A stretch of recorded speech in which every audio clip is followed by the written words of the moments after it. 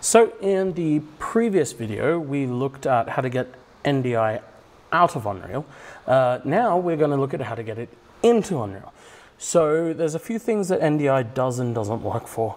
Essentially, NDI has its own timing structure. It doesn't use PTP like 2110 does or anything like that. So timing critical, including lining up tracking data, is kind of a no-go for NDI. So, you can't really use an NDI camera with tracking data for a virtual set unless you can embed the tracking data directly in the NDI feed.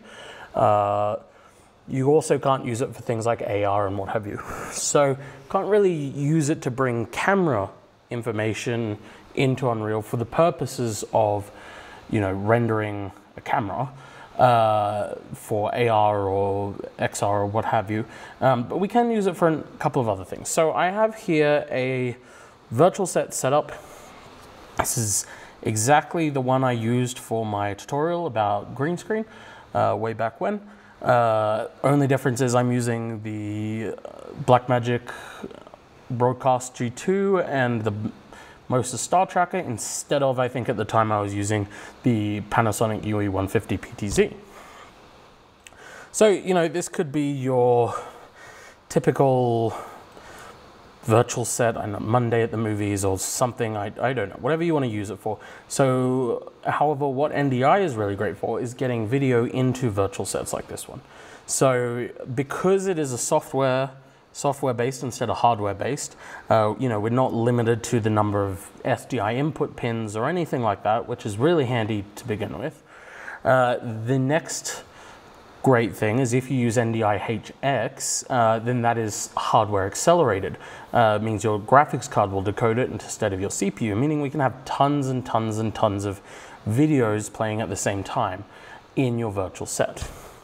So that plus some of NDI's nice tools, you can output from OBS. So you could use an entire OBS setup to switch between various things to send into your Unreal virtual set. NDI has a screen capture system called Screen Capture HX. So we could literally take a laptop, screen, throw it in here, PowerPoint or something like that. We could route a camera or a Zoom call in here. It could be a lot of different things. So I'm going to show you a couple of handy ways we can set this up as well as make it as flexible as possible. As well as, sorry, I forgot to mention, you can buy actual hardware encoders. So BirdDog has some great ones, little HDMI in, NDI out, so that you don't even need to install software to route some video. So the virtual set is set up pretty straightforward. Got a cine camera with, a live link component and a lens component, got my lens file loaded. I'm also got a cube with that matte setup I did, just so we can make our green screen ever larger. And then what I've got here is I've got just a plane. I made it 16 by 9 and then scaled the whole thing down so that I know it's 16 by 9. And then I just put a very basic wooden trim around it. I'm not a set designer. This probably is pretty ugly. I would say where I'm from in Brisbane that brutalist architecture like this is way too common. So what we are going to do is, of course, under plugins, make sure you have the NDI plugin. Now you probably already have, the Epic one. I also have installed the one NDI provides, but we're going to be using the Epic one that ships with the engine. I already have the media stuff set up because I'm already outputting with Blackmagic to use the Ultimate to do all the compositing, everything like that. The last thing we're also going to need is you'll want the holdout. Now that is depreciated, or so it says use composite core, so I've done that instead.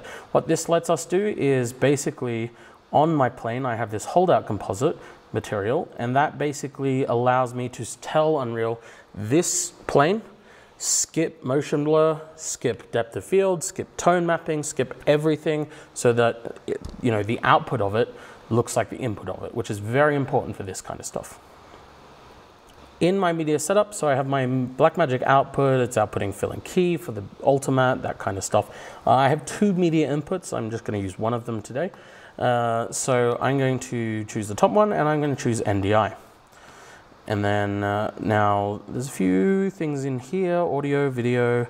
I'm gonna make sure I capture video, that's fine. And then under NDI source, so I'm just going to choose the test pattern generator for the time being. You saw a couple of others, I'll get to that shortly. So I'm going to apply that. I'm then going to go into my media, you know, where I set up all of this, and then bundles, and then the first bundle, and then the media texture. I'm going to make a material, or I have a material that I'm going to use, that I'm just going to apply that texture to. So here it is. Actually, I think I'm using the, oh, I am too. I'm just using the built-in material that the bundle ships with. So I'll just replace this one with that one and save. So there's a few ways to get media to start playing in Unreal. You know, one of the common ones we use is just drag the bundle out like this, and you'll see that that now activates, and then you could just, you know, hide this behind a wall or something, and then it's there. However, one thing I've started using recently is, so much like we have the media capture tool that we use to output video, we also have a media playback tool. And this just lets me select one or multiple bundles and hit play, and it loads like that. And so now we have the NDI test pattern there, so I can go back into my camera view, can hit capture, and then we have, you know, NDI in our set. And maybe I'll move the camera around or frame up this shot a bit better. So now we have, you know, this is looking very much like some sort of maybe review show. So now we have that. However, this is very inflexible, right? If I want to change it, then I have to go into the media source here and I have to choose something different. You know, maybe I want this test pattern, then I save it, you know, and then that's going to update. And that's kind of annoying, especially if we want to switch these things on air. So there is a better way. So if you have NDI tools, which I recommend you getting, then there is this thing called a router, or a tool called a router. Here it is, router. So this is what's called matrix switching. It's very common, mostly on hardware panels, but basically it allows me to have a bunch of sources and a bunch of outputs. And then I can switch what the input is going to what output kind of deal. So it's not kind of like live switching like a switcher like OBS or something, but it is very handy. Especially if you can hide it in camera shots or something like that. So the way this works is I hit the configure button here, and then I start with my sources. So I'm going to, you know, I've got a couple of sources here, so I'm going to have the test pattern from that machine on that one. I'm going to have the test pattern from my laptop on this one, and then I've also set up the screen share on this one. Then on the output, I've just renamed the first channel to Unreal Source and put the label as UE. And then on this one, I could probably set this to test pattern 2, and then maybe this is PC share. So now that I have this set up, I can go back to my virtual set here, or the media profile. And then instead of selecting the test pattern, you can see it has a bunch of router sources now. So I'd have destination 2, destination 3, destination 4, test pattern, and then Unreal source. And that's the one I created. So I'm gonna hit apply on that and save. And you'll see that it's just updated. So now what I can do is I can come over to my router here. I can select, I can go out of edit mode. I can select my destination, and then I can say, actually, I want that to be, you know, that pattern, or I want this to be the screen share, and maybe because we're going to do some sort of presentation or what have you in here instead.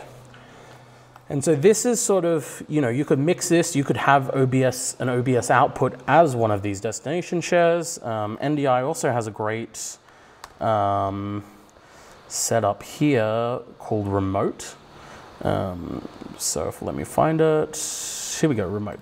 And so what this lets you do is allows someone to remotely screen share through a web browser an NDI source. So if I choose, so So I should have, didn't show up. It's because it's turned off. There we go. So if I go configure, NDI, it doesn't see it still.